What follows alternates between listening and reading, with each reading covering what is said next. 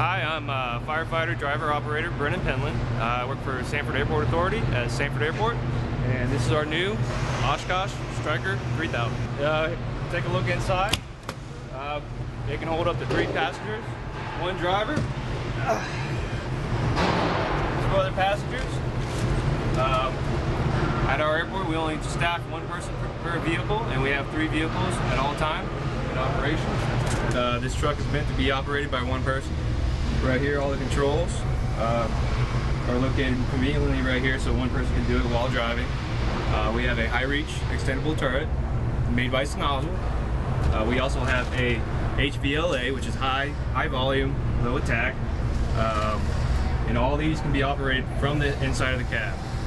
All right, this is the HVLA, capable of flowing hydrochem, 16 pounds per second. Up top is our penetrating nozzle, used for cargo fires or aircraft fires, so you can get quick access and water on the fire. Also have a hydrochem with 16 pounds per second. Can flow up to 1,000 gallons per minute. We have a 150-foot dry chem. We actually flow Purple K. This will flow 5 pounds per second once engaged inside the cab.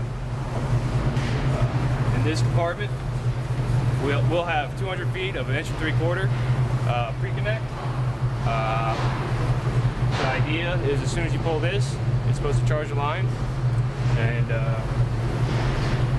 that's about it. It'll flow 100 psi and 125 gallons per minute. This is a operational pump panel. We can have suction, priming, fill into a tank of 3,000 gallons. It can hold 420 gallons. We have a pneumatic foam fill, which can fill up to 28 gallons per minute, and you can discharge 28 gallons per minute using a hose. Also, you have foam fill ports here and water discharge here. Right here, we have a foam indicator lighting system. Green is full. When it goes down to red, that's below a 1/4 of a tank. And that one is over there, will be our water tank fill. We have a Caterpillar 650 horsepower engine here with an Allison transmission. We have a TAC4 independent suspension with available quadra steer to help reduce on tire wear and give us a little bit better turning radius. Up top, we have a ladder gantry so that 1 person will be able to take it down from the back of the truck and reload the ladders. We have a 14 and a 24, or 16 and a 24-foot ladder in our department that we're going to be putting on that.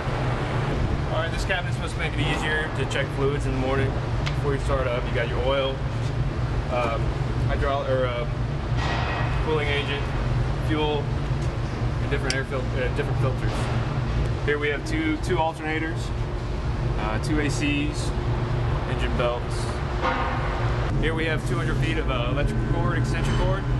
We also carry our ventilation fans and additional air hose. Here will be our nitrogen cylinders to help propel the Purple K out of system. This is our right side pre-connect. Again, it's going to have 200 feet of 1 3/4, 100 gallons, 125 gallons per minute at 100 psi. We're at a discharge for 2.5, and another inlet so we can fill up the truck, hook it up to a tanker, and another foam.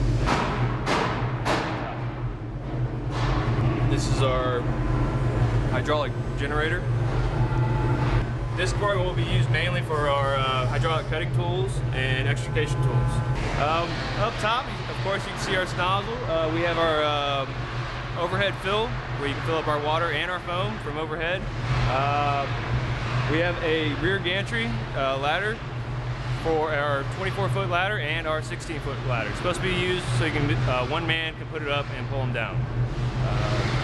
As you can see, this is our truck, and we're really excited to have it. This is Brennan Penland from Sanford Airport. You guys have a good day.